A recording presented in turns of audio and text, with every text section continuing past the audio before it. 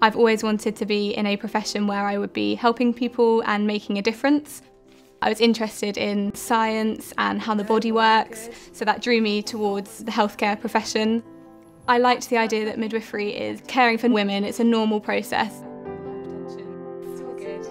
I came for my first open day at Southampton and I spoke to one of the lecturers and she asked me lots of questions and grilled me a bit, but that really gave me the passion and the drive to want to study midwifery and to apply. I felt like this was the place that suited me best. I think I was very nervous coming to university and leaving home, but I really enjoyed being in halls and I made lots of friends through being in the accommodation here. I joined the Nursing and Midwifery Society netball team, so that's a great way to meet new people.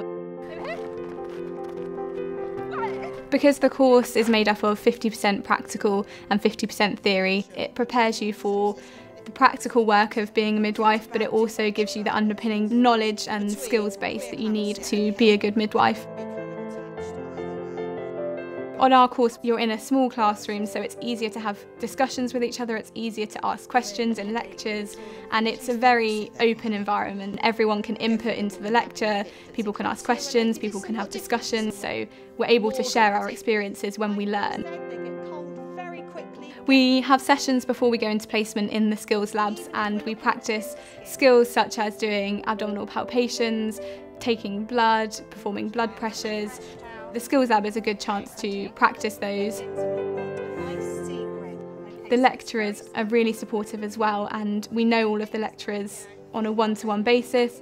They're very easy to talk to and to go to if we need any support. The tutors here want us to be independent learners and they want you to think of your own ideas and ask your own questions.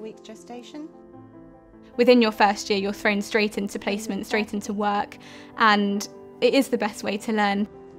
You have a mentor for your placements, and the idea is that you're working with your mentor for most of the time throughout your placement. So you shadow your mentor, you go where she goes, you see the women that she sees. The idea is that when you have the continuity of your mentor, she is able to teach you throughout the placement. She's able to give you more responsibility and challenge you and stretch you.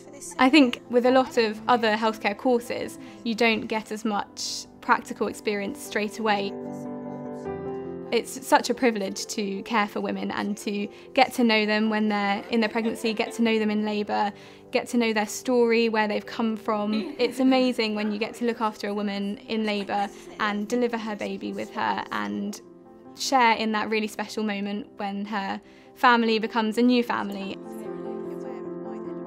In your second year, you get the opportunity to go on an elective placement. It can be in the UK or it can be abroad. I'm going to Nepal this summer for 3 weeks and I'll be working in a maternity hospital in Pokhara. I'm looking forward to seeing a different culture and seeing how midwifery practice is different in a developing country compared to the UK. Both academically and practically, I've been challenged and it's not been easy. But if you enjoy what you're doing, then it makes it worthwhile and it makes it rewarding. I've really enjoyed the course at Southampton. It's exceeded my expectations, definitely.